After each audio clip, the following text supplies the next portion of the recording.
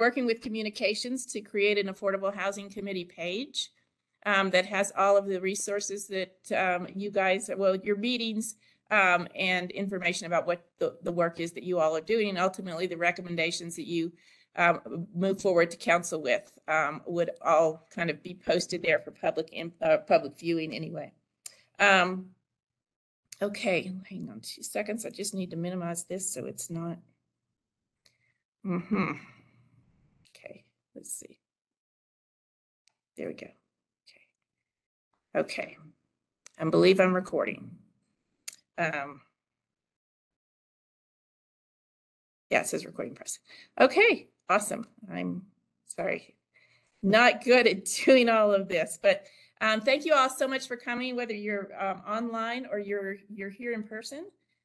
This is the second meeting, and Rick Burby is here to kind of walk through some of the items that you all identified last time as being what potentially could be barriers in our current codes and regulations to the development of affordable housing. And then, of course, maybe getting your input on things that you might want to see or recommend to reduce or eliminate those codes. So hang on 2 seconds. Sorry, guys.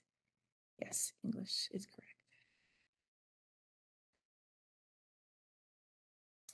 correct. Subtitles. Wow. We are getting fancy. Okay. A quick note on the agenda, and because we felt we rushed you a little bit last time with regards to being able to share and talk and share ideas, we wanted to make sure that we gave you time to do that. So we put some times on our work or on our agenda items.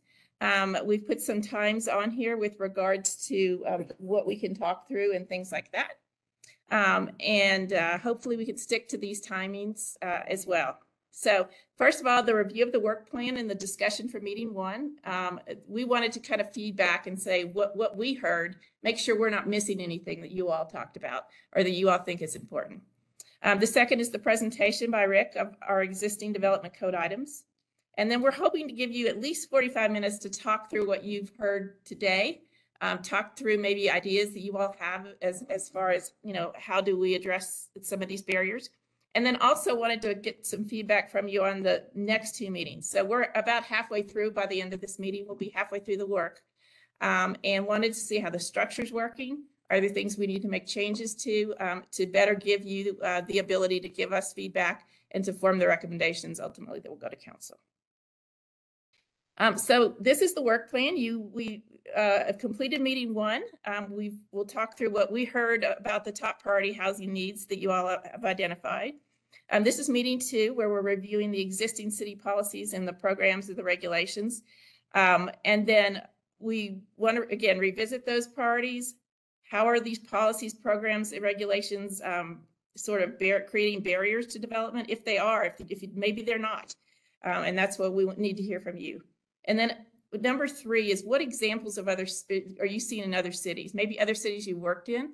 What are examples of programs or policies that we could look at our next meeting to think about? Are there additional things that you want to put in your recommendations that you've seen work in other cities that you might want to take to council and recommend to council that we also consider for Golden? So, and then meeting 3 will be March 23rd. Meeting 4 will finalize those recommendations, review them, talk through them, make sure everybody's in agreement on what we'll move forward to council. And then right now, this is stated, your recommendations are slated to go to the May 6th council study session. So just a quick what we have heard. You guys had the chance to review the notes that Lauren and Karen took so very well. And we've kind of put some existing barriers, potential incentives, and then the third piece was, what types of housing do you all believe we need? So on the existing barriers, we heard you identify that parking requirements were a challenge. Their growth ordinance was a challenge. There's a 25% commercial requirement. Those 3 things Rick will talk through with you deeper today on those items. We also heard there's the lack of middle income options for first-time homebuyers. There's not an established revenue source for the Housing Trust Fund. And then we have limited amount of land for infill development. On the potential incentives, we heard interest in density bonusing for affordable housing units, inclusionary zoning in exchange for maybe the reduced commercial requirement, the 25% commercial requirement. Discussion around transit passes. If, for example, if there's a reduced parking requirement, encouraging the owners or requiring the owners to provide some kind of transit passes as part of that.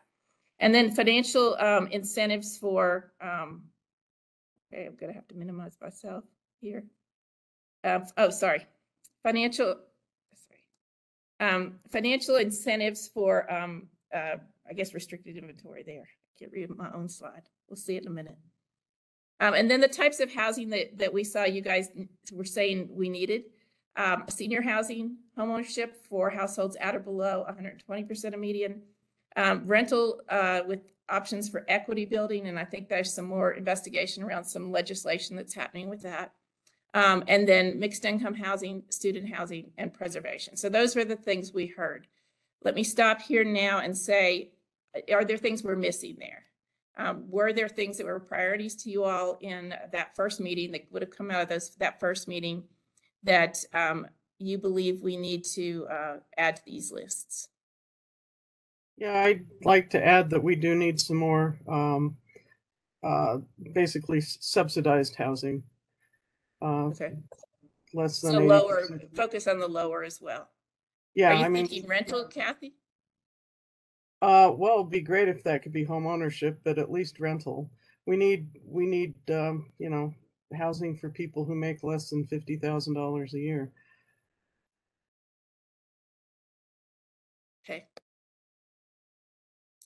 And then that last one was, I think this was built off sort of the deed restricted opportunities. And I think the financial incentives for deed restricted inventory there, whether it could be ADU grants, whether it could be, you know, providing some kind of a grant to restrict the property.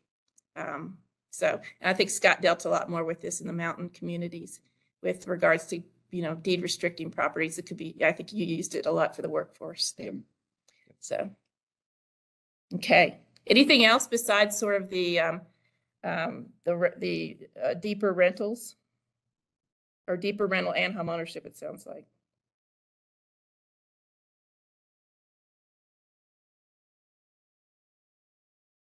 Mm-hmm. Well, it sounds like we should probably expand to rental and home ownership on that one. Where am I?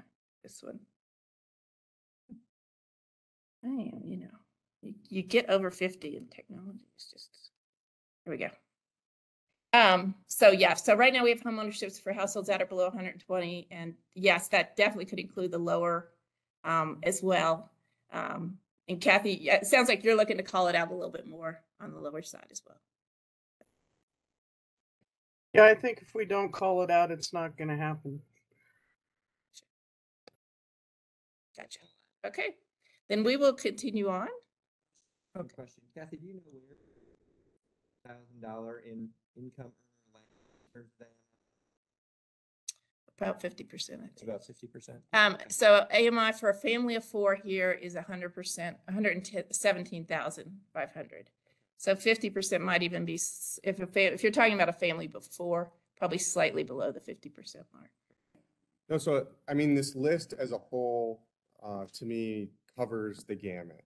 But I think in this conversation, it's worth considering policy changes that continue to foster and nurture an environment that creates housing supply, because we're seeing the need for housing supply across the board. And so, you know, the incentive side of the equation makes a lot of sense, where you're not further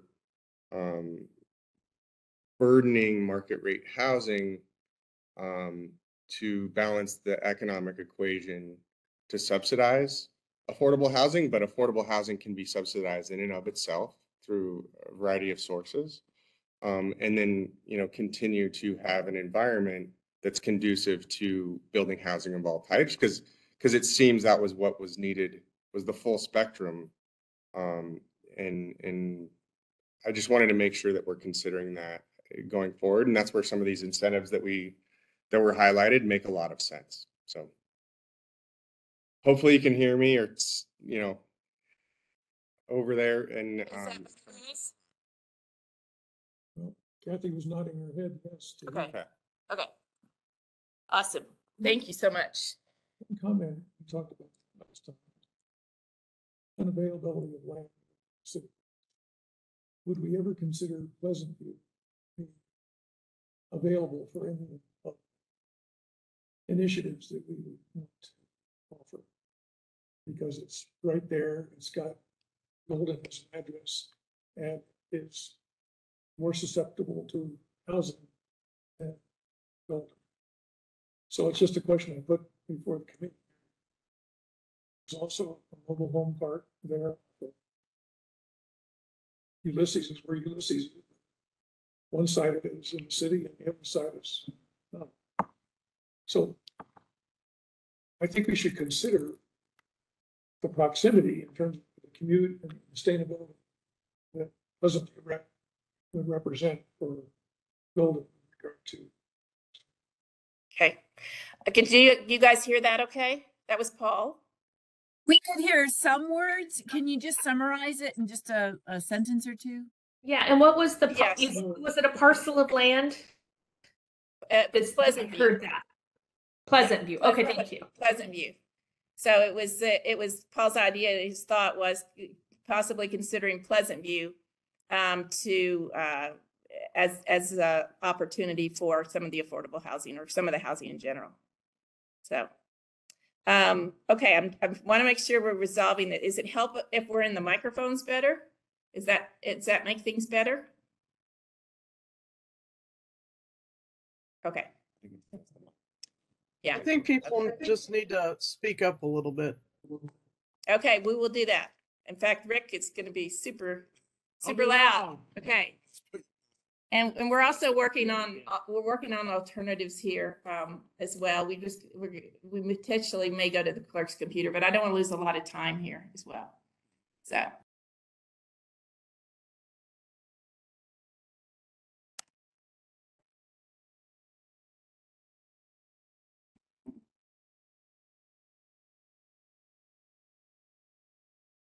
Okay, so we're going to turn it over to Rick to talk through the slides for today with regards to affordable housing barriers and opportunities.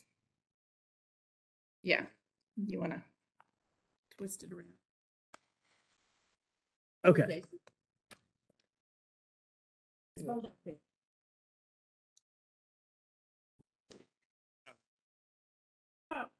Ooh. All right.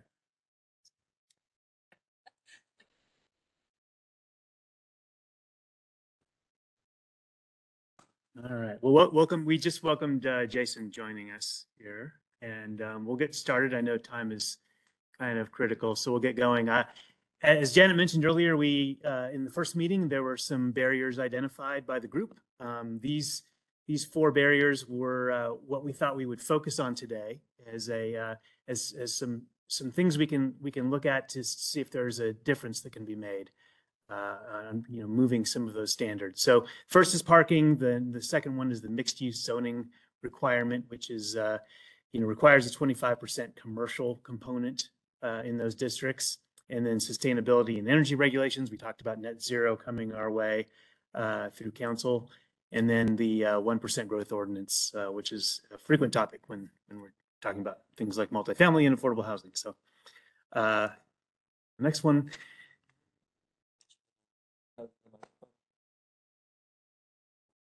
Yeah. Okay. Yeah, that's a good. So Scott just mentioned we, because of the limitations of our microphones today, we'll hold questions until the end. I'll go through this, and then you can have an opportunity to ask the questions about these turn later. So for parking, our parking standards, we have I'm looking at multifamily in particular because that's usually what affordable housing fits into. And multifamily residences have parking requirements that are based on the number of bedrooms. And so you can see there, 1 bedroom, 1 and 2 bedrooms are 1.5 parking spaces, and then it's 2 parking spaces for 3 bedrooms and above.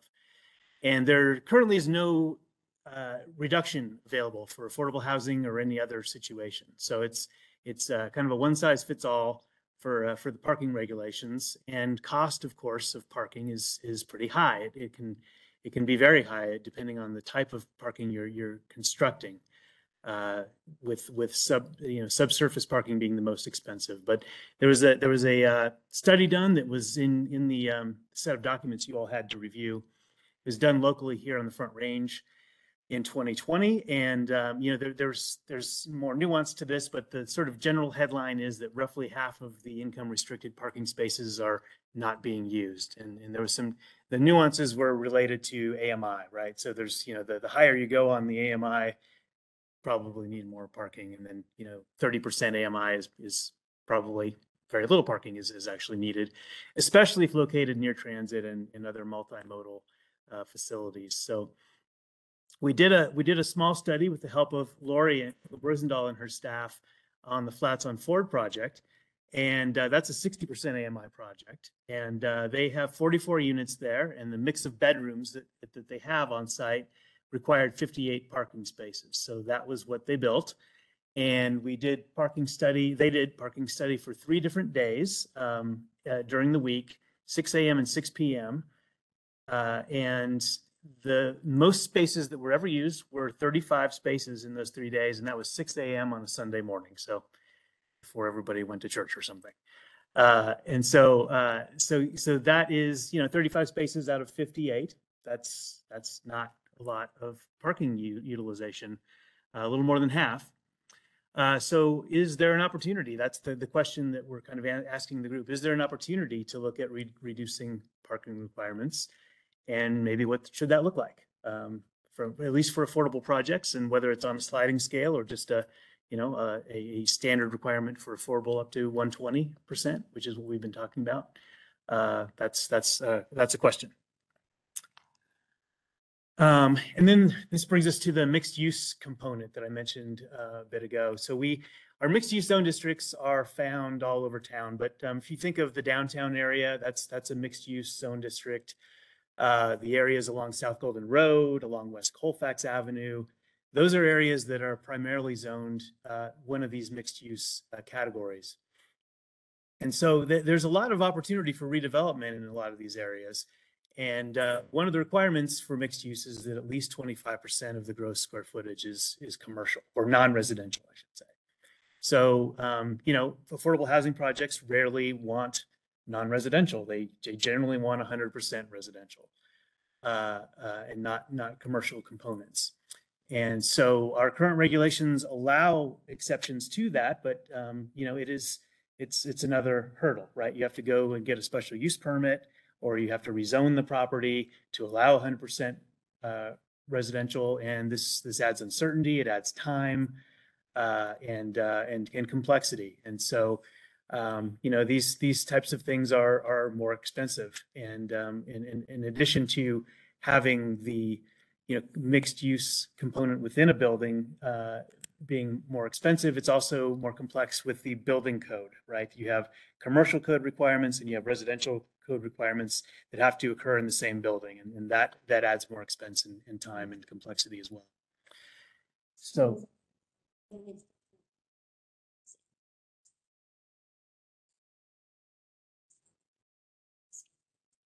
okay.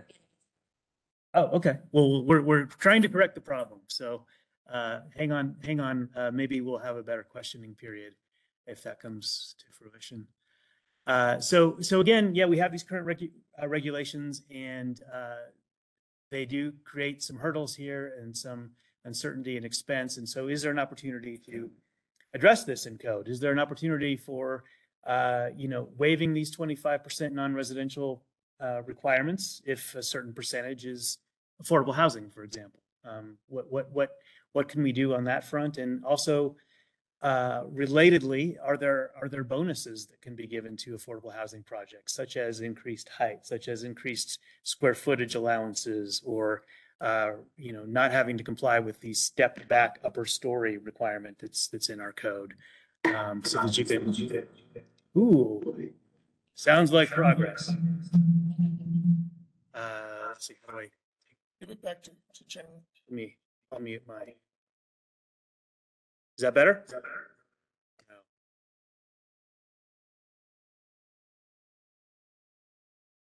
Here?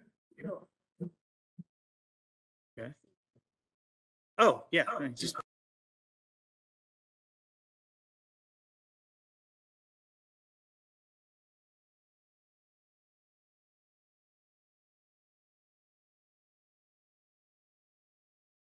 Now we can't hear Rick.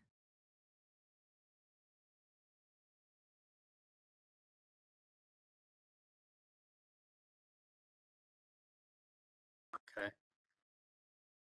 Well, now we have the echo and that's even worse.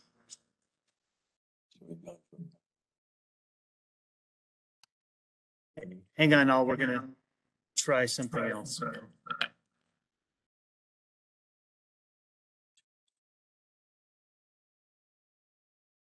Couldn't hear when we were talking through the mic though too. If I do this, is that better? No, it's not. Uh-oh.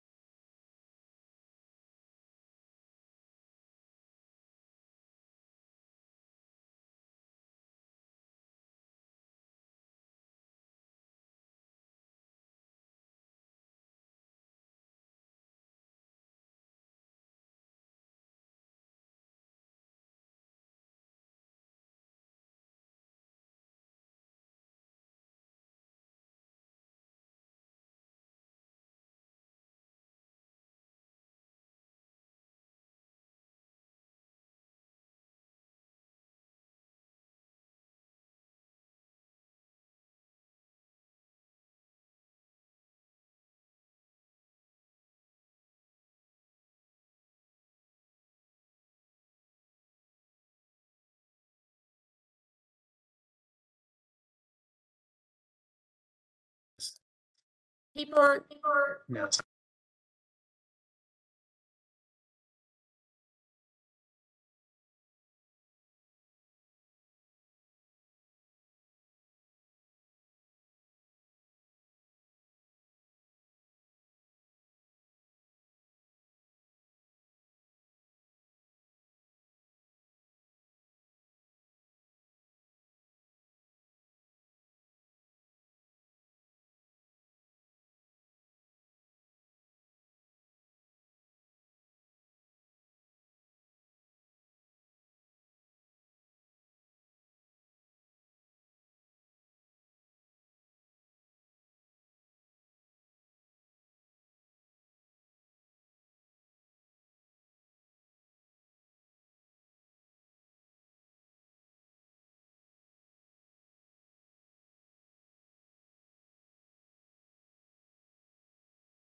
That loses, that goes bankrupt.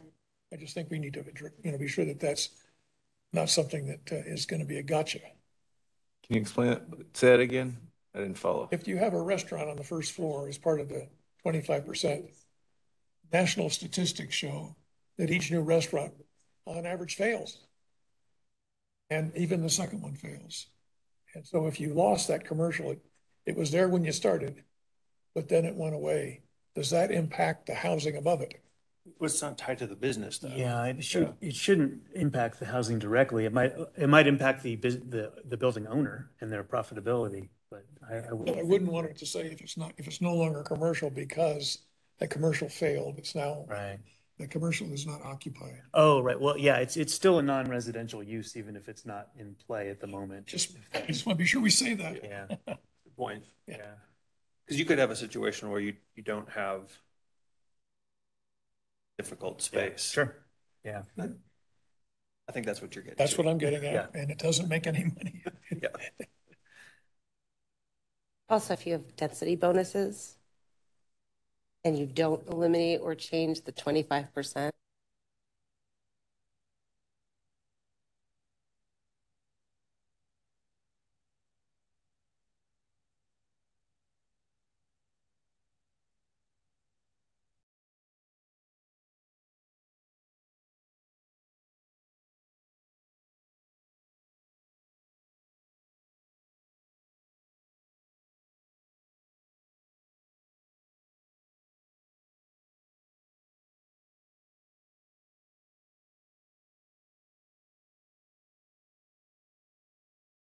So I can't hear. I don't know if everybody else can, but I'm hearing nothing at all. And it sounds like the meeting is continuing and we can't hear. So It's just me. now I can hear you. Is it echoing? A little bit, but I'd rather have an echo than not hear you at all. So. And did we purposely take down the slides?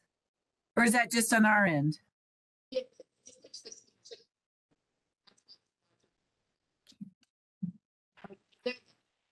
Okay. Let's see. you want me to? I've tried muting it and unmuting it, and it's the same.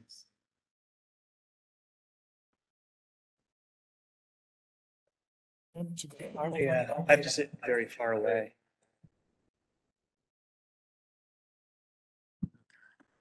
Your WebEx here.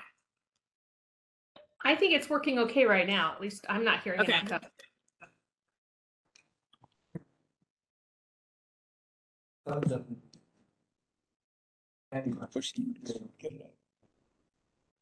It's not muted. Thank you.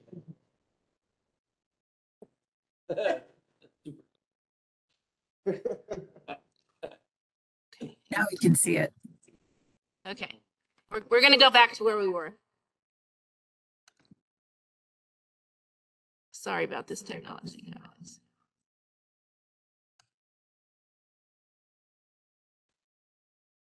Okay.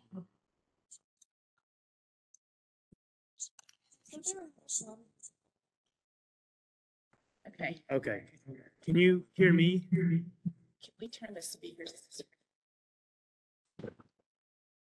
Yes, we can hear you, Rick. Okay. Apologies for the echo in this room, everybody. But I'll continue. I'll just march on. The opportunities here then are for the waiver of the 25% commercial in some fashion, and then the height bonus or other density type bonuses that we could all consider as relief. It's not a.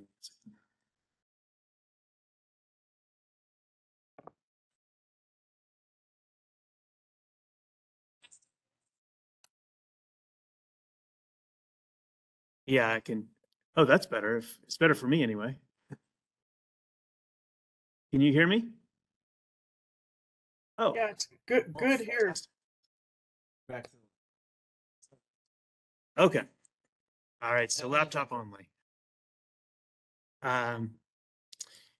So on to sustainability. Our current sustainability energy policy related to new construction is based on our site development code. In chapter 1840 of our code, we have sustainability standards and we have a sustainability menu of options that people can choose from to meet their point requirement. Currently, that's 20 points plus the standards that are in there. And this menu's been around for quite a while now. But it's evolved over the past dozen years or so. It's become increasingly focused on energy efficiency and renewable energy.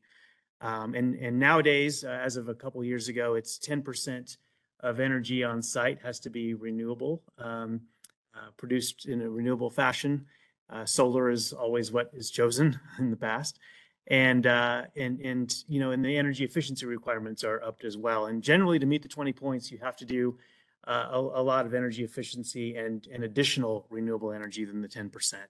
That's part of the standard. So that's where things have been going. It's generally tightened every couple of years or so. It's a combination of Planning Commission and our Sustainability Board that work together on getting this updated in a regular fashion. And so we all talked about this last time, but you know, the city's moving towards a net zero energy standard, and this is a performance energy standard. As I said, the code's been moving towards energy with the sustainability for a while, and this will, you know, cement that. This is really going towards a performance model where electrification would be required for new structures, 100% of solar requirement on site to offset energy use, and so it's definitely moving this in a much stronger direction towards energy efficiency and renewable energy. Council heard a request from Sustainability Board a couple weeks ago and advised staff to come forward with an ordinance for them to consider. So that's what is being created now. But as far as what that ordinance includes, part of that ordinance will have exemptions and waivers and such included in it, and that's still being thought through. But perhaps that is an opportunity for an affordable housing, you know, for affordable housing to be addressed in those exemptions and waivers and so forth. You know, this will again focus just on new structures for now, but in the future it likely include existing structures to include remodels and additions and such. And so, you know, are there opportunities to provide relief for affordable housing, or is that needed? And I know we talked about the upfront costs of doing some of these net zero requirements, such as the 100% solar or the heating requirements. You know, the technology that is used, such as heat pumps, to create the electrification and the net zero opportunity. So if that comes in the form of a special fund to help fund these types of increased requirements, or is it exemptions, waivers, or is it a combination of all of those items? That's something to consider. The 1% growth ordinance, it's been in place since 1996. And anytime you have a new residential unit added to Golden, it first needs an allocation. And so there's a process for that. 1% of our housing stock currently is 88 units for 2023. And so that's how many allocations can be assigned in a given year. Larger housing developments, they usually apply for a banking plan. That's how you can save allocations over time so that you have enough to start your project. In order to get a building permit, you have to have enough allocations to start your building. So that can, for larger projects, that can take some time. We had the project, just as an example, the project up north, the senior housing, or at least it started as senior housing, was 120 units, and it took them a couple years to save up the allocations to start construction. And so those allocations are available on a first come, first served basis. So there's competition. If you have multiple projects, especially multiple large projects coming in at the same time, they each get an equal share if they're all ready in that year. So you know, some years you can get a larger project done much more quickly if the competition is low, but that's unpredictable, creates more uncertainty. And I think that in our experience, the financing side of construction has had some heartburn about this, but that's both the banking sector as well as CHFA for giving tax credits for these types of projects. And so that's been an issue in the past, and it has presented a barrier. And we talked a little bit about the Flats on Ford project and Lori's project, and we can kind of get into that a little bit more in a minute. One thing to consider is that we have a 1% growth ordinance, but from 2000 to 2022, we actually have 8.8% growth. So we're not using the whole 1%. I think the main factor from staff's perspective, from my perspective, is that there's very little available land. That our land costs and our land availability are the main contributing factor to that.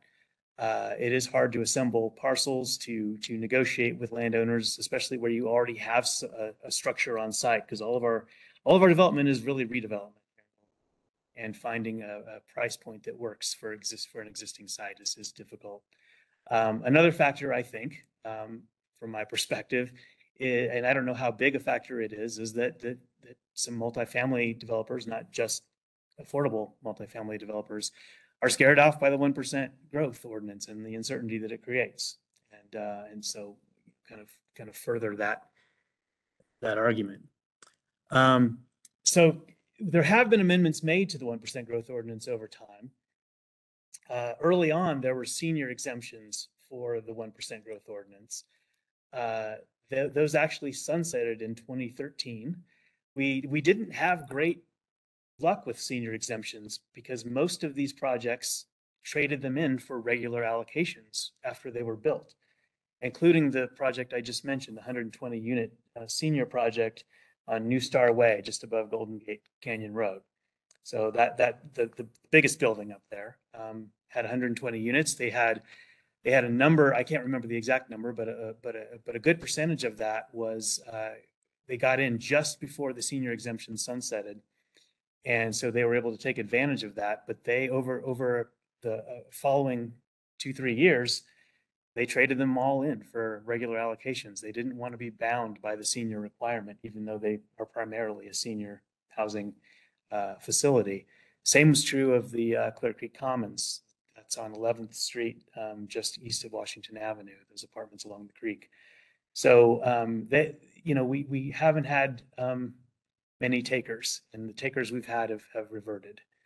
So it's just something to consider in the history of things. But in 2013, while that sunsetted, the opportunity was created for what we commonly refer to as early start. It's actually called reapportionment in the code, but it allows, in 2013, it allowed transit-oriented developments to take part in early start, meaning you can get some percentage of your allocations early so that you can start your project earlier, reduce that uncertainty to some degree. And in 2018, the affordable housing units were added to that list, the short list of 2 things that could get early start. And that was created in conjunction with Lori's Flats on Ford project. We worked together to get that into code, and that allows those who can take advantage of it up to 120% AMI for that early start. One of the tricks of the early start, though, is that you can only get up to 1/3 of the allocations in a given year to use for early start. So in 2023, that would be 29 units, which is helpful. But if you have a 120 unit project, it's still only covering a percentage of that, and you still have to have a banking plan and save up allocations for those remaining units.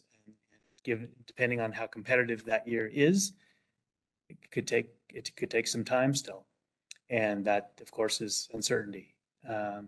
So in looking at opportunities to address this potential barrier, there are things we can look at, and that's kind of a conversation for the group. Are there exemptions for affordable housing units, for example, that can be offered, and is that up to 120% AMI if that's the case? And what degree of exemption would be appropriate?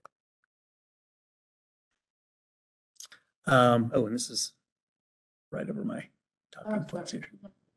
Let me see. I think I can pull it. I'll just cover up the Taj here. So just some other thoughts. I think there was a question about PUD zoning and how that could impact affordable housing.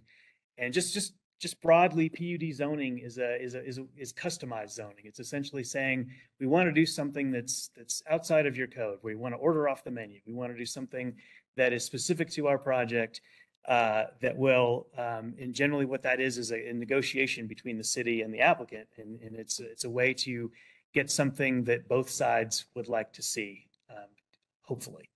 And so, you can craft a PUD zoning to include affordable housing elements. And that's what Coors Tech did. If you followed that process, that was a rather lengthy and an anomalous project, but it is still representative of what you can do with a PUD.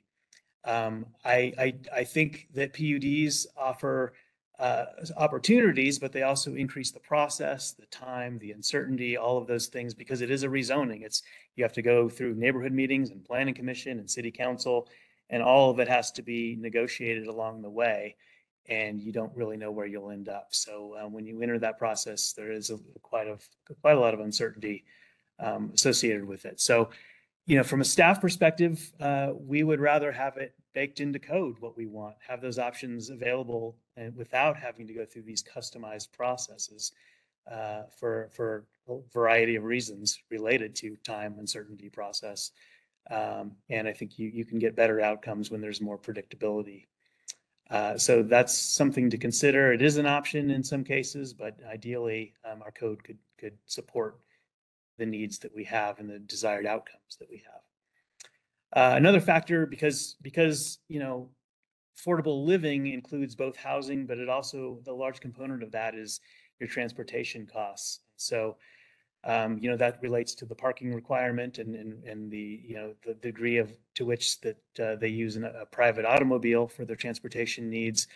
All these projects, we always talk about how the perfect place for affordable housing is close to transit and other multimodal options. So bike facilities, sidewalks, and just general walkability around the project. So, the Flats on Ford project is a great, example of how that can be put into a great location where it's highly walkable. There's a market nearby. This is 24th and Ford, by the way. So it's very walkable. There's also bike facilities. There's, opportunity to get on the 16 bus, which is our main transit line in town, and it can get you all the way to Denver.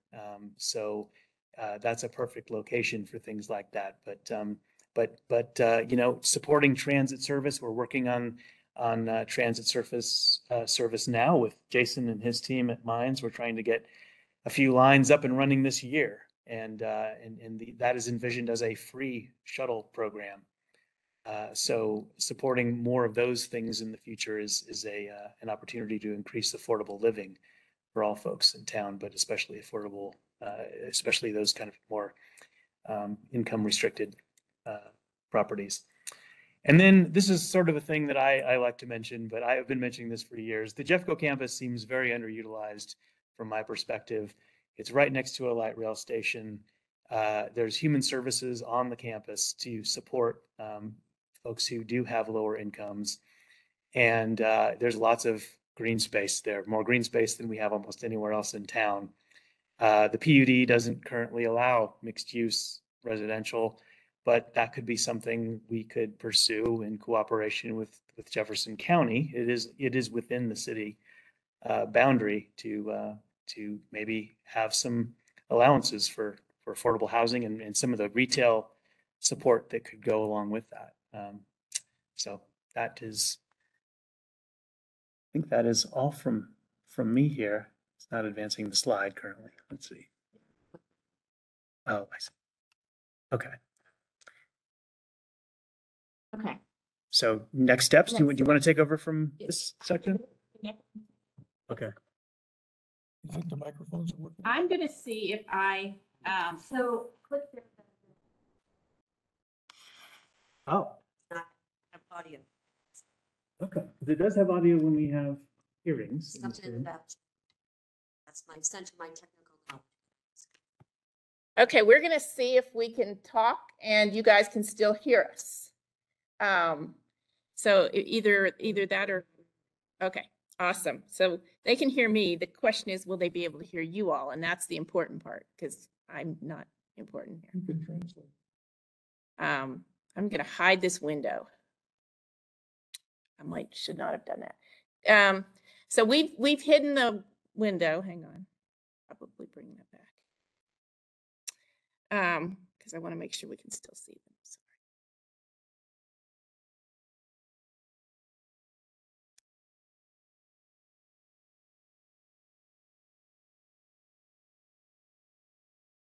There we are. Okay.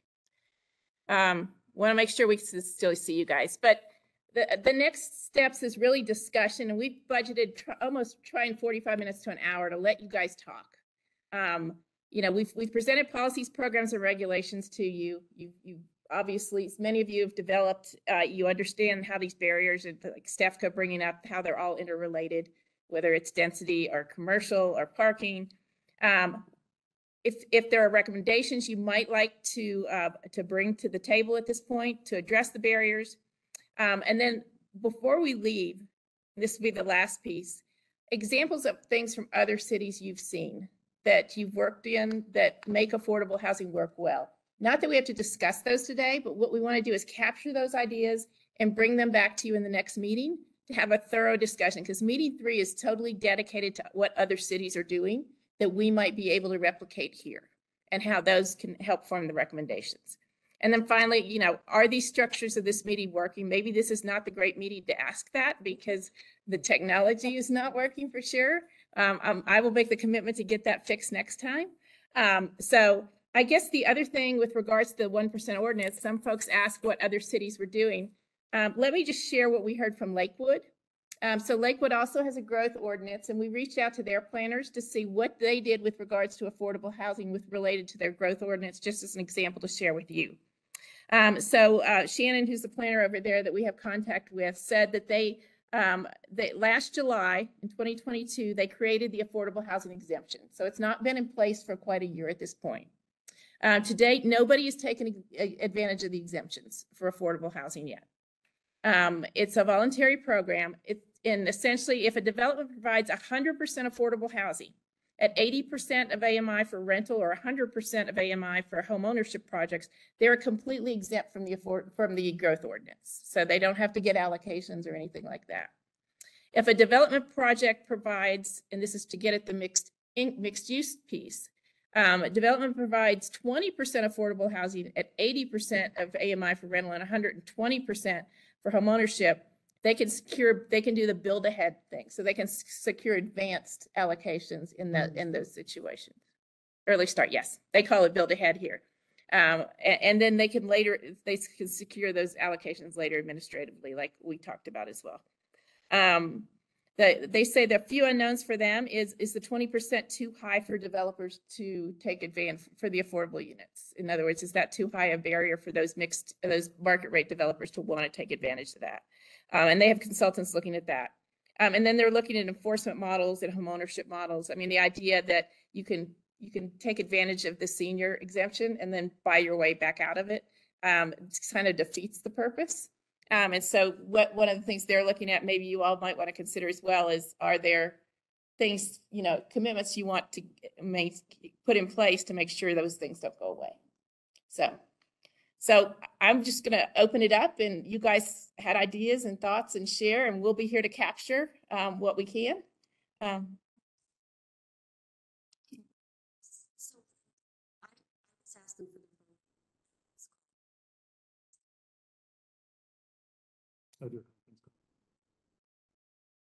So keep talking. Okay.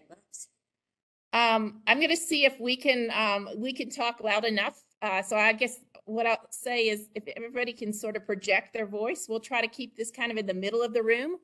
And hopefully people can hear us, because we're also recording this. So I also want to make sure we capture what your discussion is. So if you guys are cannot hear us, we have your faces up. Please wave at us or somehow, you know, get our attention to let us know that you cannot hear us.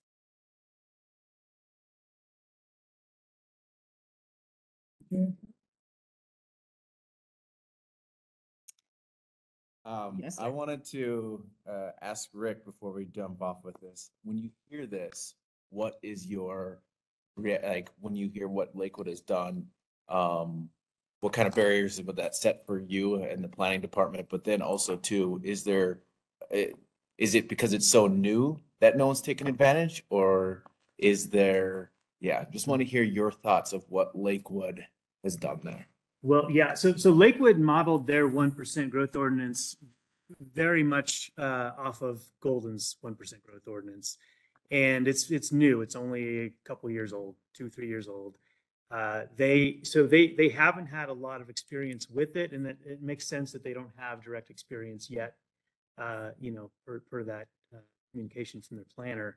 I think it takes time for people to get a project together and see if they, can achieve compliance with those types of exemptions. I don't know about, I mean, that's probably a better question for developers as to, is this really reducing the barrier there, by what they're doing, by giving exemptions, or is there a better way to do that you think would be more effective that we could employ here in Golden? I know we don't have any evidence to support whether this works or not, but so I think we're still kind of, operating without any guidance here. I think it's still, up for debate what could work to actually move this forward.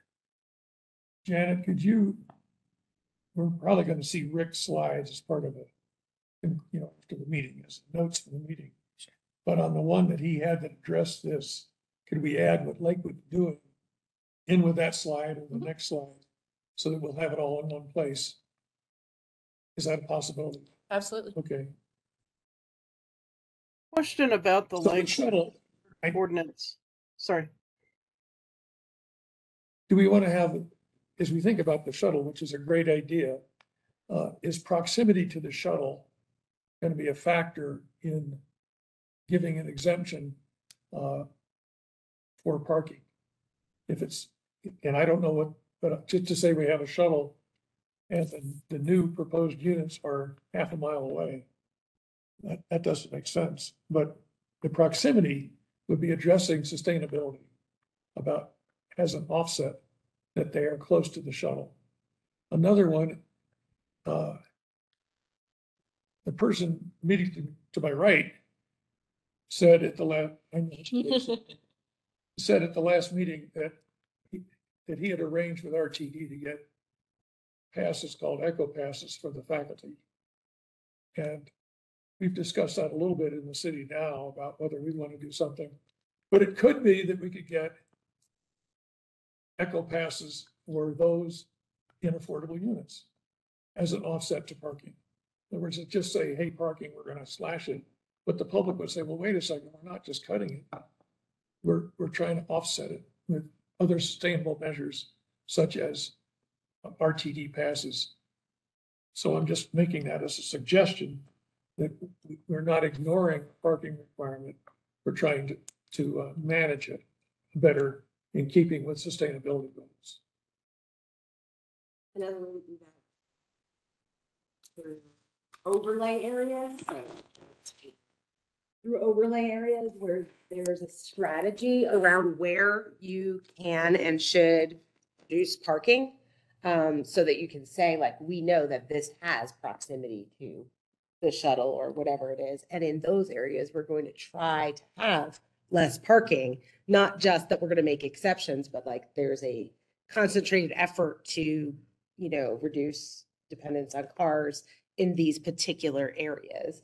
And so it can be a very strategic thing from a climate perspective, as well as from a housing perspective. And that, having, development in those areas has sort of a by right, where you can just say, we're not going to have parking, or we already are going to have this different set of parking requirements. I want to follow up to, I love your comments and ideas, but I want. Except you don't. No, I do. But I think we have to be all in on it in terms of transit sustainability. Because if we're not, and it changes or goes away, because it's not utilized properly. We can buy all the eco passes we want, no one will use them, and we can reduce parking on projects, and then we're gonna create another problem for ourselves. So, I like the ideas, but that means we are committed to make it work. And that requires investment. Well, I heard last time when you spoke about it, you said 35% jump within the first month of the first few weeks. So can you hear us there as I?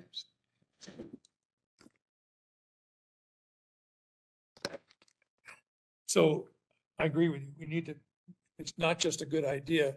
We have to put some meat on the bones to be sure that we're all in and that it's part of something sustainable that will work. And I don't mean sustainable in the touchy. I mean sustainable in terms of lasting. And I agree with you. I think we can't just talk about it and put a thing in place if we don't have the wherewithal behind it to make it work. Because some of the feedback, just to wrap up that point, some of the feedback we're hearing from our faculty and staff who obtained their EcoPass is, this is fantastic. Now I just wish I could use it.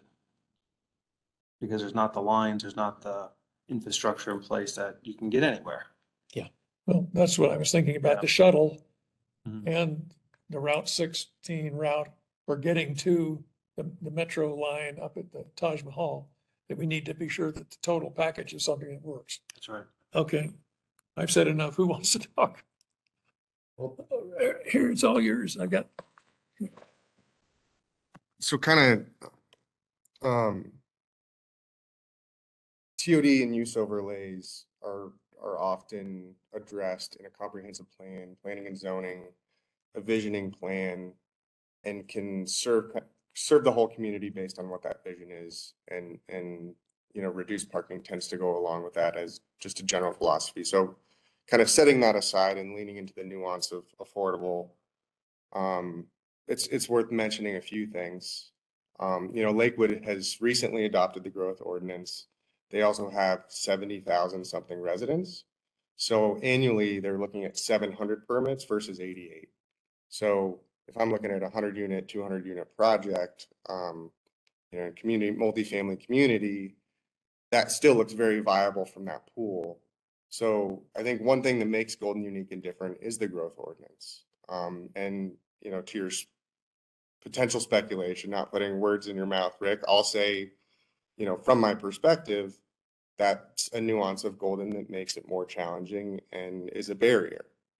Some developers see that barrier as, a moat that protects their asset and, maybe play the game on the early start and trade in senior for typical permits. But, that's a huge nuance of Golden, and not here to, I don't think that's going away, but the challenge with the early start process is you're just taking from yourself down the line. So if I get my 29 early start permits, whatever's remaining of the 88, I should know that math pretty quickly, 59, whatever it is.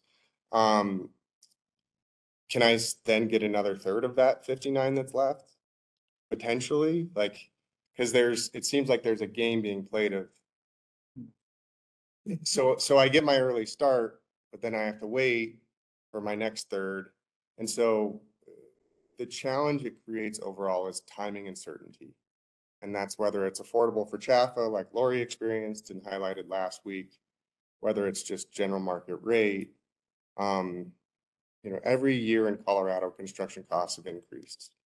2022, it increased 30%. It was an exorbitant year. Typically, it's 10%.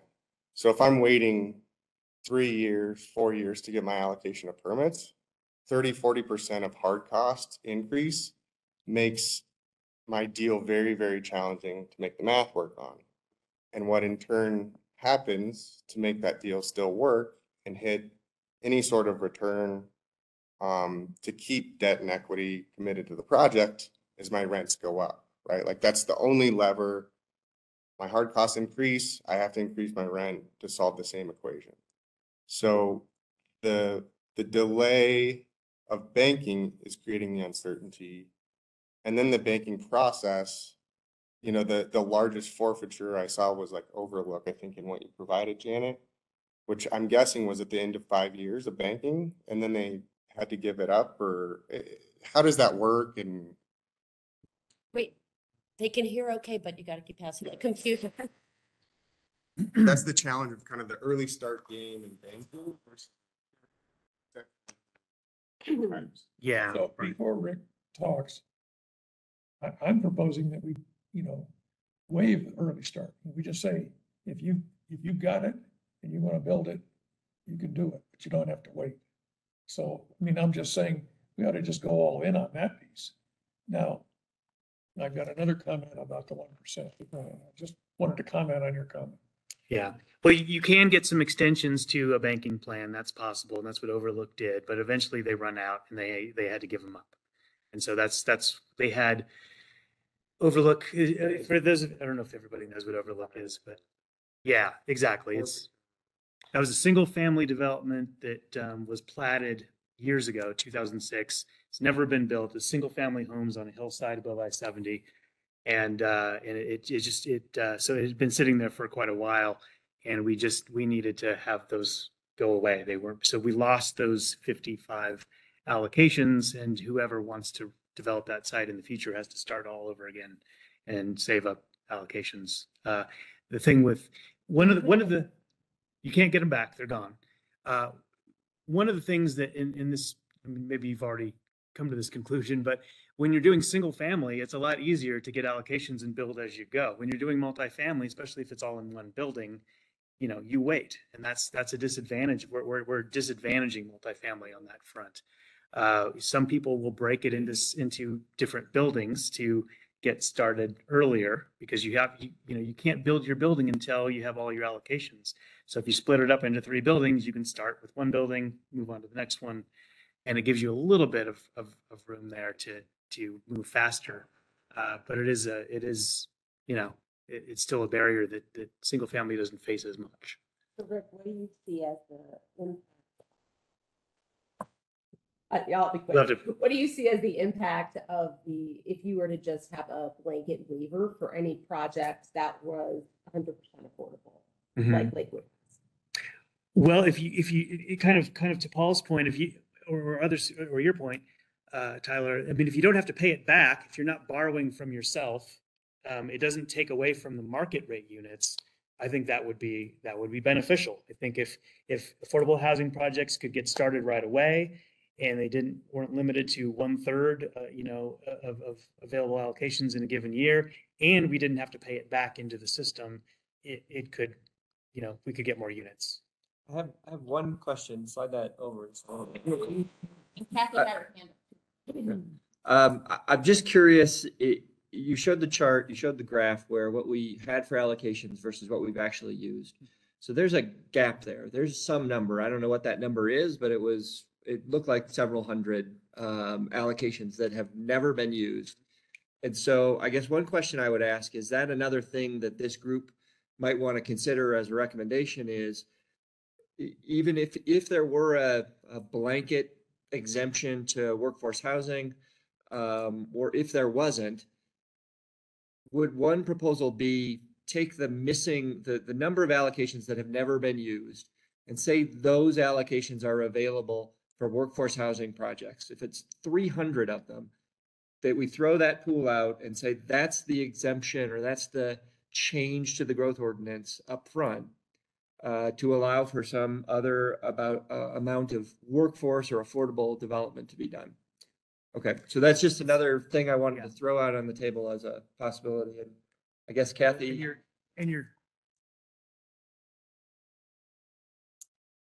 Kathy, do you have a comment?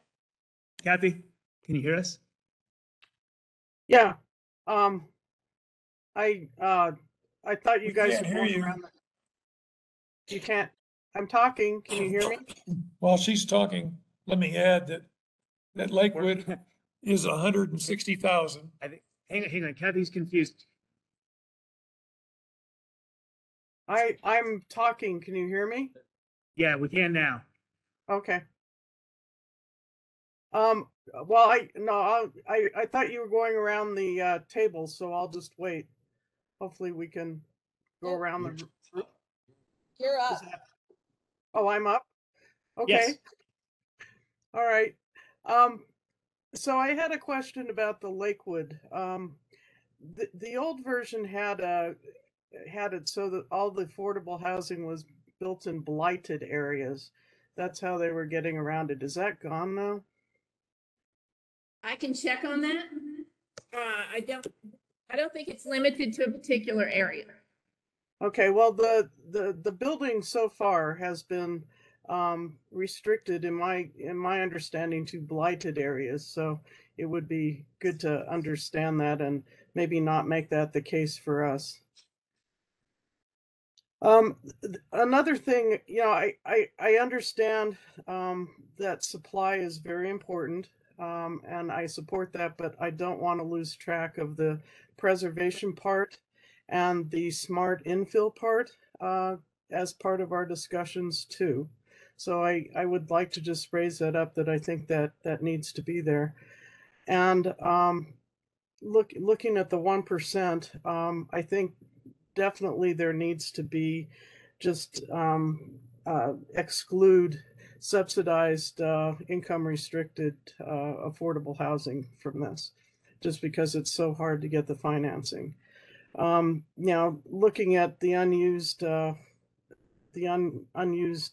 allocations has been tossed around in the past, and I think there's a good reason to consider that for sort of more workforce housing, which is really sort of the 80 to 120%. That's not how our housing needs assessment used it, but that's how it's used in the outside world. So for rentals, that's market rate housing and maybe a smidge above. So perhaps we don't do a full exclusion for that. But I think the subsidized housing really does need to just make it as easy as possible for folks to get the funding.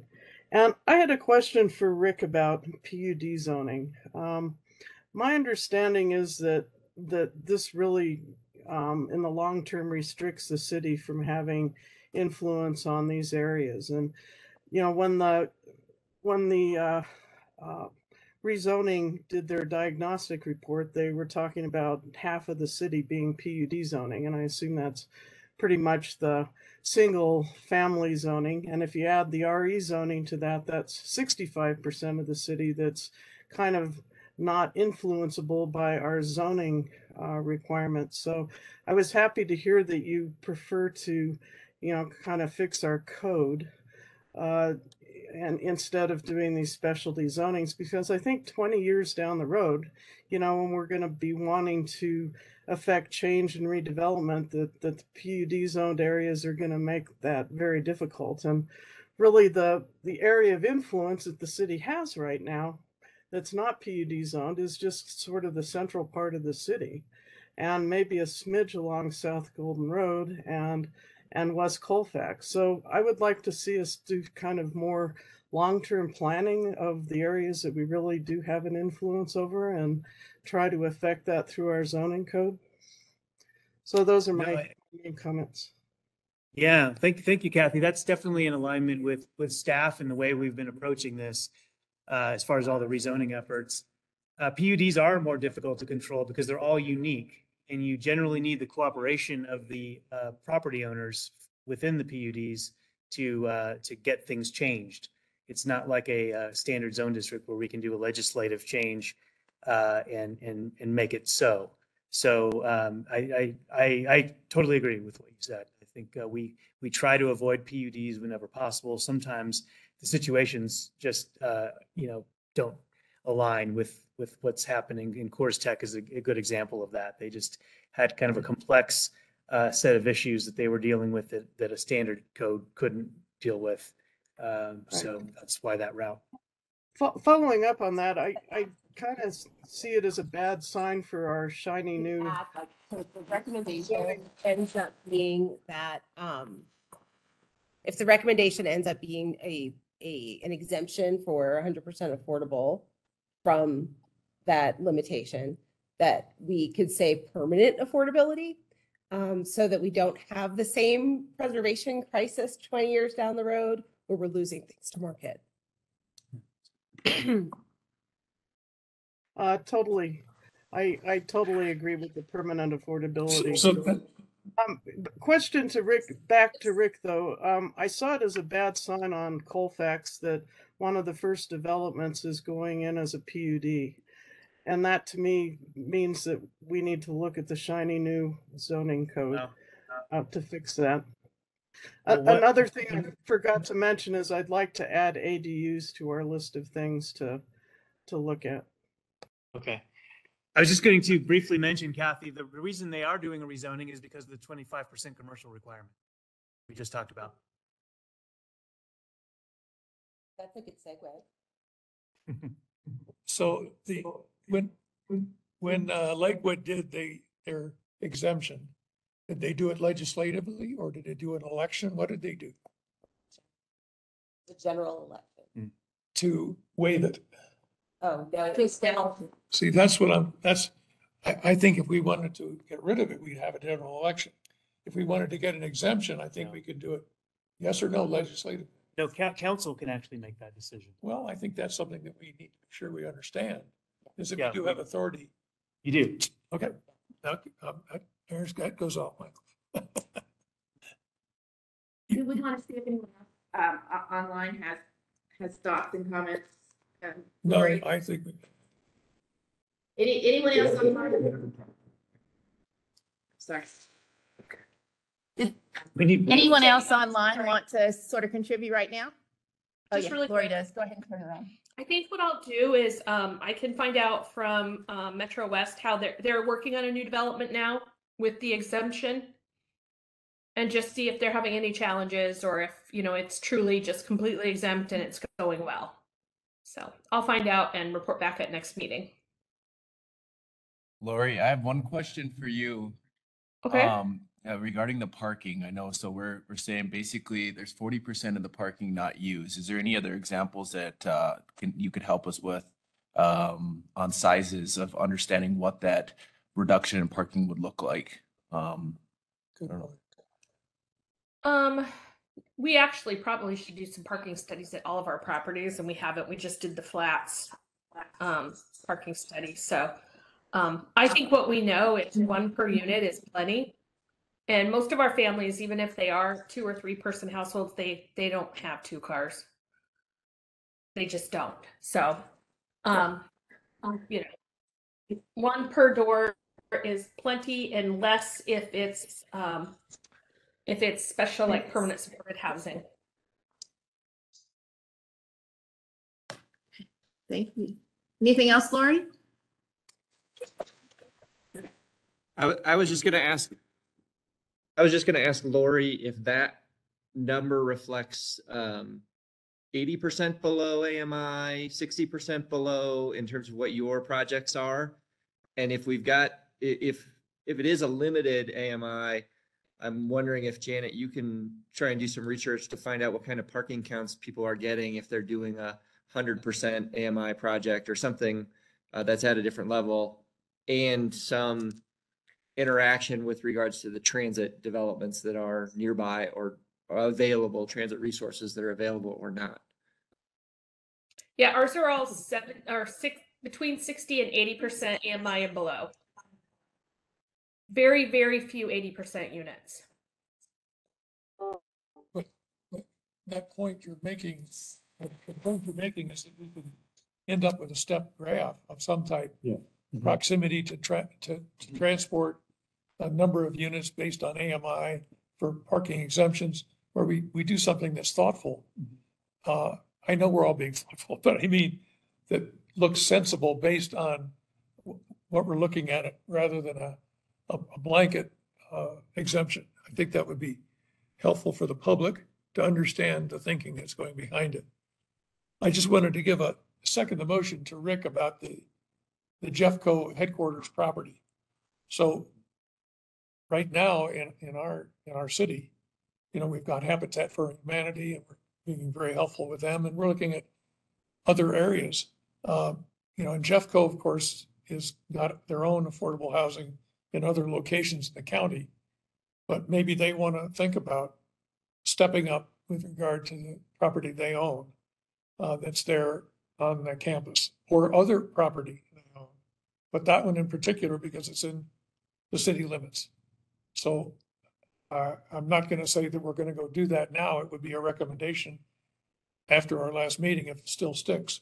But I think that it's worthy of consideration about looking at that property and seeing if they can get on board with what we're trying to do in the city of Golden.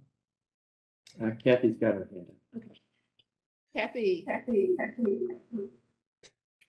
Yeah, for parking, I do think that we need to coordinate with mines, because I think at least in the part of the city adjacent to the mines, and I live across the lid, and we have mine students parking in our neighborhood. So I think a lot of our parking issues are mines related, and even building parking structures, unless they're going to be affordable to the students, there's still going to be parking in town rather than in the parking structures. So yay for more parking structures, but I've forgotten now what a student told me the parking, street parking permits were, but they were really expensive.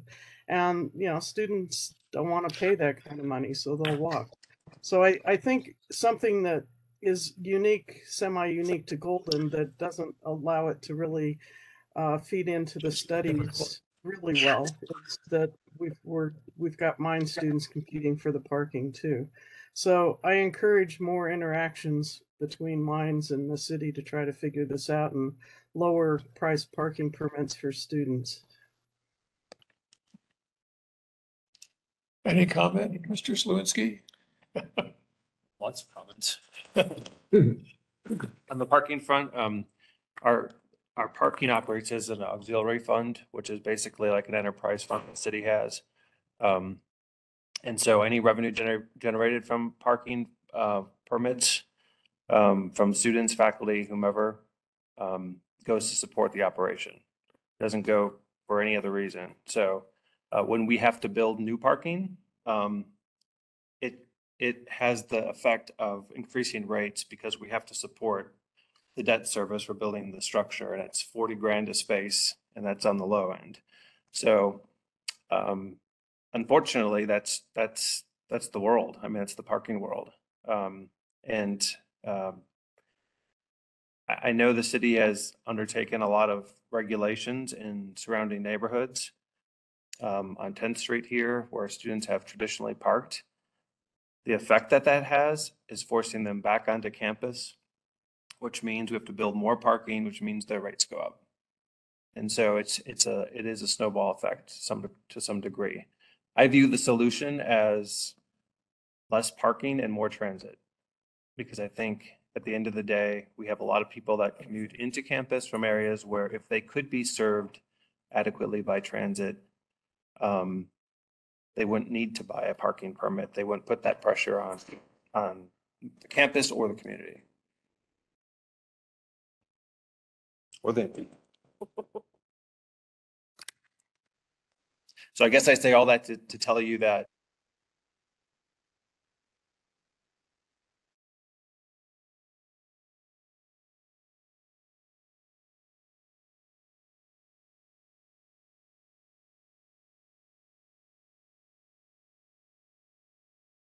So is Janet frozen for everybody else?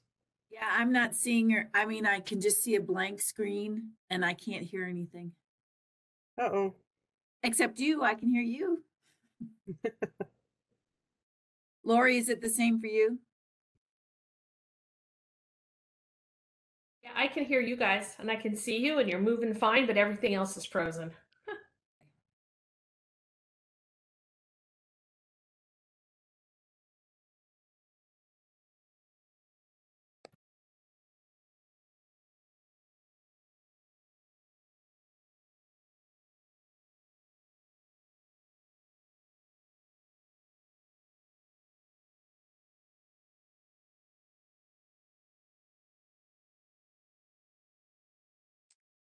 I'm gonna let Lauren know. I think she's handling the technical end of things.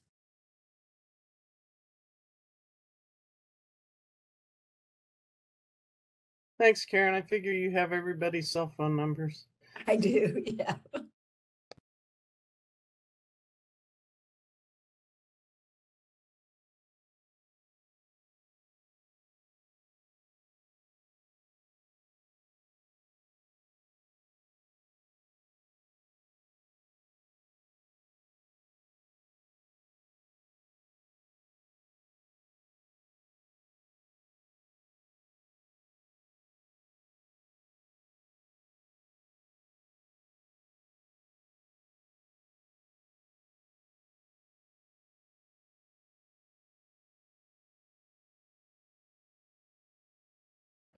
Look at all these ones that haven't been used. So we already have all of these, and if we exempt this, like, we're still not gonna hit that, right? Like, so to look at the numbers game from an advocacy perspective rather than. Or if it's just roll over. If we could do legislation, city council could do it and see how it goes. Lakewood said we did it and nothing's happened. Or we did it and got lots of applications. Well, you know, we can always adjust to circumstance, but to encourage it and get it started, I think that waiver for and pick percentage, picking percentage is a good idea. We should do that and see if we can generate what we're talking about. They didn't give me this, as just an advocate for it, which I am. But around the table, people are just, you know, I'm saying, you don't have to be an advocate for affordable housing, but this is what our committee is doing.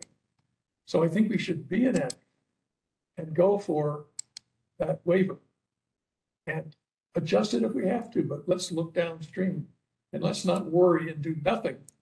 Worried about what might happen. Let's do something and then adjust to it. So that's how I feel about it. I think the committee should, its conclusions ought to do that too, but that's just me. Guys online, can you hear us still? I'm so sorry. The computer died. We had to reboot you guys. Yeah, we can hear you now. Thanks. That parking reductions are barriers that we should fix. Did you all feel like there was any kind of like recommendations? I think there were like a bunch of ideas and what people do elsewhere. I think there has to be a parking reduction fix, and we need to recommend that there's more investment in transportation, because you can't just reduce parking and then have no other alternative. You're gonna create a problem. And that it should be part of a larger comprehensive plan to be strategic about where you're doing that. Investment and proximity, a couple of the comments we made. We need to, as Jason said earlier, we need a complete plan, not just a good idea. So we need to think it through beyond just saying, hey, let's lift the parking thing. Let's say why and what effect will it have. So I'm not trying to speak for you. Yeah, I'm just that's- trying to say that we Yeah. wrap it up into a bigger package. But I think in our recommendations, it's worth establishing there are two dynamics that affect parking that are observable, historical, whatever you want to call it, empirical, which are deed restricted affordable housing, which is, you know, parking at a 60% ratio and closer to transit. So we've observed and we can document, not just here, that these two factors justify a reduced parking, you know, from the current code. So I think at least establishing those as concepts is to help guide that policy is something that we can logically back up. I would also, to something, I want to add something you said. I think simplifying the 1% growth ordinance to the extent we can would be tremendous. No one's going to dig 5 steps down, like you said. And I think that's so true. When you start to not understand it, you give up. And so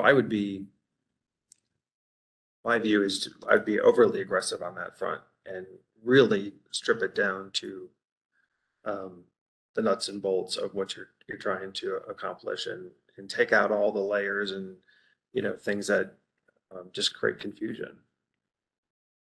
Yeah, and honestly, I think that the reason they haven't had the starts or the use of that waiver in Lakewood is because it's new and developers are scared to build in Lakewood now, because what does that mean? What are we, you know, And so it's gonna take time for folks to dig through all those barriers. So the thing we didn't talk about with parking was the commercial piece, because that impacts parking also. So depending on, you know, the commercial use, you're gonna have an additional parking requirement over and above the residential parking requirement. But the commercial parking is during the times the commercial's being used. And if it closes at 6 o'clock, then it's different than if it, you know. So then you have residential parking using the commercial parking, if we can think about how to make that work better. Right, but that doesn't come into play now, right? That's what I meant to say. Yeah, no, I mean, it can work, but it does depend on the uses that you have. So Yep. if you have a restaurant that's open for dinner, that doesn't Till work. 2 o'clock. Yeah. Just creates the extra need for parking Yeah. on site, whereas an office use can set that. When no one's building offices. So I think just a lot of the incentives we're talking about interplay so much that we need to address those. So like if we're gonna do a density bonus, then what does that do to the parking requirement, right? And if we're going to not address the 25% piece, like what does that do when you have the density bonus? And all of those things just interplay so much. But I think we have to think about all of them at the same time. So like that 25% commercial in a project we're looking at right now has very, like, there's a clear issue with it, right? Because of the parking requirements, honestly. And so if we were to change that and have all residential, like what does that do? And so really the only viable use for the commercial side in this particular project would be short-term rentals, which I just don't love. And so could we look at it differently to bring in a community benefiting commercial use and make it work, right? So like right now, the parking requirements and the way that it's structured, we couldn't have early childhood education, right? Because it wouldn't work. That would. It would, but the parking requirements, Would. yeah, like, so it would also, I don't know, so like all of those things, like if we reduce commercial, could there be like some sort of, like, just like affordable housing, if there's a community benefiting use to the commercial space, could that also impact a reduction? Not in parking, but in percentage, sorry, which would then impact parking, obviously. I'd like to reiterate what Kathy Smith said earlier about density, bonus density in the Colfax or South Golden Road area, where bonus density downtown doesn't make much sense to me, but it makes a heck of a lot of sense. Areas that are, still developable. So no one's going to tear down the building on Washington and build up the new buildings, the new construction is going to be probably outside the downtown area. So where we have mixed use development and multi-stories up to 4 stories, I'd like to think we should give density bonuses that will make sense for a developer or a builder who's trying to put in some affordable housing. Does that get to your overlay piece earlier? In other words, areas that do overlay, whether it's parking or density or places like that. Kathy has. Sorry, Kathy. This is great. Ditto to that about the uses. I guess my question is, can we do this through the zoning code and get rid of the density table and let the zoning code drive the allowed density? Is there a planning way to do that? Funny you should mention that. That is actually what we're doing right now with this phase 2 code update. So the density table that is in chapter 18.28 is going away if council adopts it. So it'll all be controlled by the forms. We've gone to a form-based zoning code. So density is controlled by the forms that you choose for your development. And there's a set number of forms that you have options for in different areas of town. So that is going away. So the secret is to in the areas So that you we're really getting want close to to do some time here on planning in. discussion. I want to make sure we've captured everything, but one of the things I think from a staff standpoint we can do now is to look at each of those things that Rick talked about. Let's look at the recommendations that we are hearing from you all on those and maybe send those back out to kind of make sure we've captured everything. And then bring that back to the next meeting as well and say, okay, just real quick, or if you guys can give us feedback online as well, real quick, what are we right sort of on some of these recommendations that you all would like to consider going forward? Does that make sense from that standpoint? Okay, if so, we will take a crack at that. Is there anybody who didn't get a chance to share something that they really feel is important to sort of add to this discussion around these items? Okay. So the next thing I think that's important is to understand things that you all might want to look at the next meeting. So if there are programs or policies or things that you have seen work in other communities in other cities that you all would like us to explore in meeting number 3 and bring you back more information on or research more information to share back with you. That's kind of what we'd like to hear sort of in these last 15 or 20 minutes or so.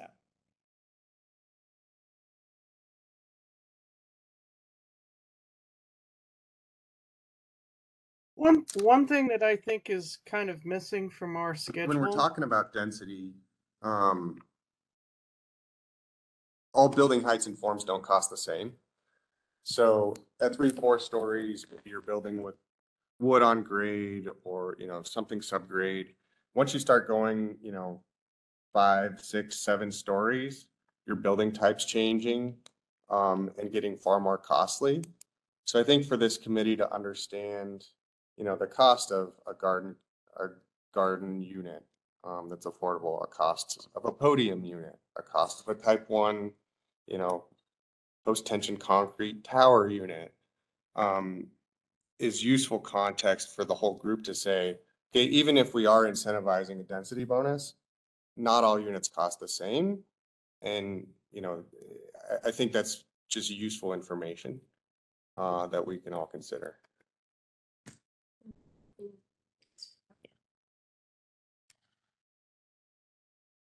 Kathy, you're on.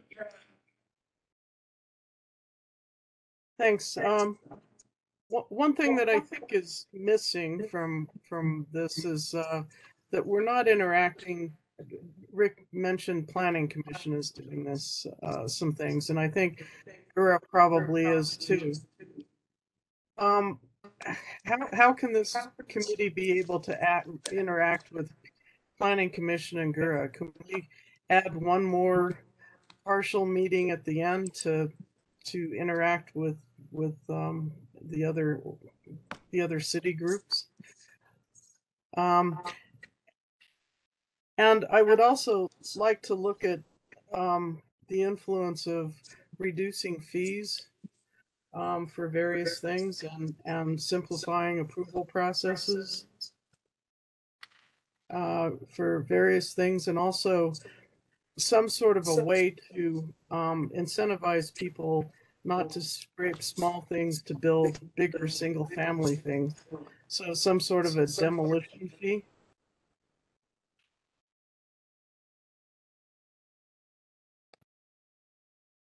So one area when we talk about other cities, we have specific areas that we've talked about today. So as we look at other cities, rather than just saying, what do you got? I think we might be specific and they can or can't, but if they had the data on bullet A, B, C, and D, which are the ones we're interested in, I think it would be helpful. For example, the parking for affordable housing, that's a specific question versus just asking what the heck they're doing. Because I don't know that we'll get the feedback we're looking for if we make a general question or not specific. I just want to follow up on what you said. I think what's super important and not just useful information is exactly what you're talking about, all the different types of construction and costs of construction, because I think we're looking at it a little bit backwards in that we're trying to create, regulations or policies that would prohibit developers from building market And what we should be looking at is how to encourage the building of affordable units based on what's doable and what's not doable for developers. Lakewood's a good example. They exempt all the affordable units from their 1%, and yet it hadn't done anything yet. Because maybe it's not hitting the sweet spot of what the developer is looking at. Yeah, and Lori, I'll get that information to you. The one thing that sticks in my mind is the tax credit cycle. And usually it's August before, when you get your applications in for tax credits. And if that went into effect in July, it probably has not had a chance to hit that tax credit cycle yet. And so that's just the thought I think of when people haven't used it. The types of folks that will probably use it are people who are going to do 100%, they'll do tax credit deals. Right, and also Metro West, I think is currently doing something different. Thank you. The other comment tagging on to what Jason just said is, there has to be a subsidy element in many of these projects that likely would have to come in some way from the city. That may be land, it may be per bedroom cost, whatever it is. City right now, this is a barrier that we didn't talk about. City has a limitation in terms of what we can provide to a developer to build in terms of a financial incentive. And so that's another piece that we probably need to talk about as a group, and whether or not we want to, that's a charter amendment that would need to happen. And so that does need a vote. But that's something that I probably should be on the list of things that are being considered by this group, because right now, for example, the Habitat Project, we've put in for a $3 million grant. The way that we're getting around that limitation is that it's really just a pass-through. We're the applicant, and we're serving simply as a pass-through of that dollar amount. But if we had in the bank at the city $2 million that we wanted to give to a project, to a developer that wants to build something affordably, we don't have the ability to do that right now. And so we need to make some changes to charter associated with that. The charter limits the amount of incentive that the city can provide to any developer. This goes back, as I understand it, back to development of the Home Depot and some other projects in the city that riled up the community about we're giving money to these sorts of developments that are not necessarily embraced by the community. And so it's a very broad language, and it's very restrictive as a result. So again, you could go in, you could make a change. That change would be much more narrow in terms of what would be allowed as a charter amendment, not giving the whole thing. Doesn't matter. Nope, simply does not matter. Yep. So just wanted to mention that as another barrier. Yeah, so that's another big one. Again, we don't necessarily have huge funding sources right now at the city, but if there were, if money becomes available in some fashion or another, it becomes a big restriction. So it's something that we should be mindful of. We cannot rent for below market value. We cannot transfer or sell any city land for below market value, which of course would be neat to be able to support some developers by doing that. Yeah, I think the number. So fee waivers or reductions, I believe if it's considered a program, in other words, it's funded for everybody or in a category, that it's okay. But that is something else to explore. But I think that the fee waiver piece, getting at the idea of creating maybe a grant fund that would pay for the fee waivers for specific kind of program or projects that serve particular folks. So, and a trust fund can do that as well. We have a trust fund. So phrase we used, which was workforce housing, is in terms of the public listening to us, is preferable to affordable housing. It just happens to be one, because our people that work for the city can't afford to live here. And when we say workforce housing, we're thinking about city employees, our police, our fire department, but we're also thinking about others that work in the city and that is the workforce we're talking about.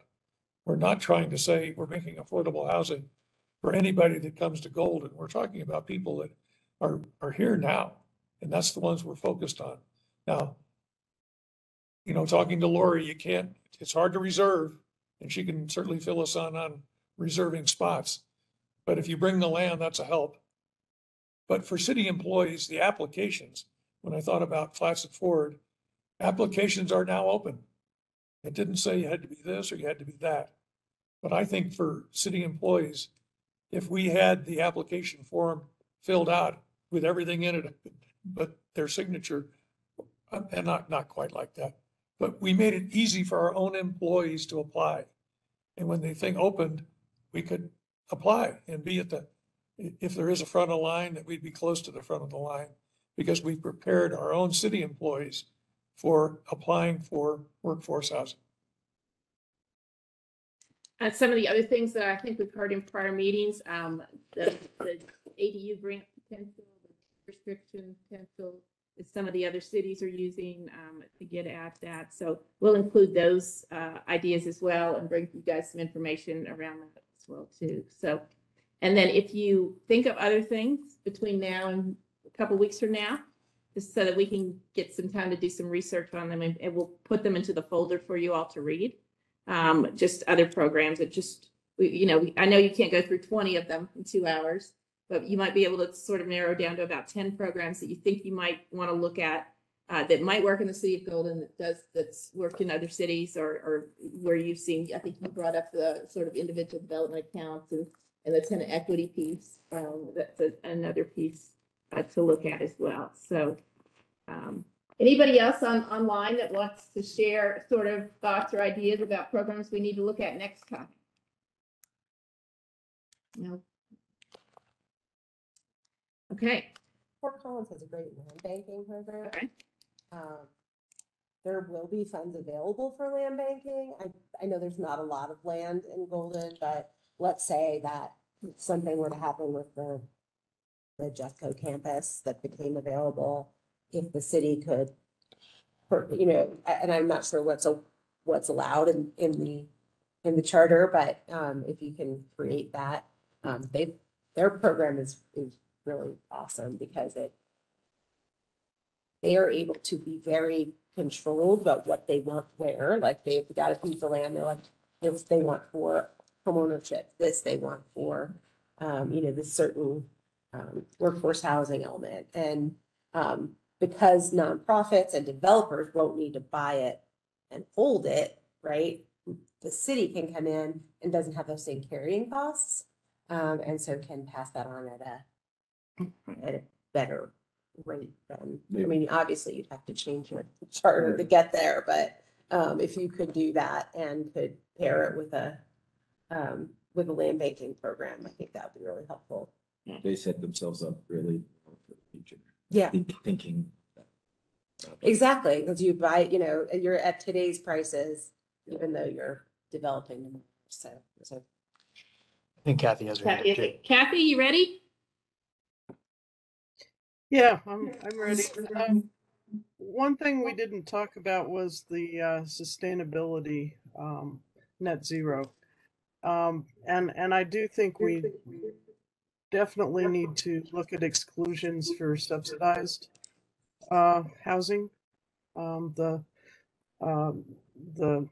income restricted housing, because the costs are so tight. And I would like to encourage Lori and others who build that kind of housing to weigh in about the financing and whether or not it's important and this drives them away. And could we look at something like asking that this housing be net zero ready, and put it on the city to find funding sources to do the rest, the installation of the actual solar panels and equipment. So I would like to put that out there too. Slides had that suggestion on the bottom that there'd be a fund to cover that differential cost, which that would be the best scenario, I would say, because I wouldn't want to exempt this from, what's a really great goal is to have everything electrified. But Kathy's right, it's so slim that it's just really difficult to do. So if there were a funding source for that differential, that'd be great. Okay. And then the final question, sort of, how are the meetings working besides technology challenges? We want to make sure that we're hearing from you and that you feel like you have the ability to really share your thoughts and input, and that we are capturing that and feeding that back to you, that we're not overduly influencing anything. So we do want to make sure that the structures of these meetings are such that you all feel you have a chance to do that. And if not, are there things we need to change at the meetings going forward? How we're giving you information in advance, things like that that would make these meetings more productive, because we only have you guys for a couple hours a month. Thank you. Okay. As a developer, it feels good to be heard and be able to speak kind of more openly and freely without, always got this other agenda. Here's the problem we're trying to solve, and how to create an ecosystem to make projects more viable. Yeah, and Janet, I think you've done an amazing job of collecting information and providing it and facilitating. Well, thank you. It's really a great team. We've got some good folks involved. It's taking 2 or 3 of us to do all this, but they're doing wonderful work. So Karen's actively taking notes up there and gives us a chance to pull everything together. When we've got recordings and we've got double people taking notes, then we're really trying to make sure we capture everything that you say. So I also just want to confirm, access the Google folder. Not yet, but I know who to call. Okay. So for the next meeting, like I said, we will try to get these notes back out to you, pull together what we are hearing and categorize things, and to start sharing recommendations. And if you can feed back to us before the next meeting, if we are missing something that you think was said or that you would like to see the committee consider, we'll have something really focused to work on next meeting, alongside of these other programs that we are thinking maybe there might be some recommendations that come out with regards to other programs as well. So if that works for everybody, we can go along with that strategy. So I think that's everything we have for you guys today. We really appreciate it. And yeah, we will see us next March 23rd. Same time, same place with better technology.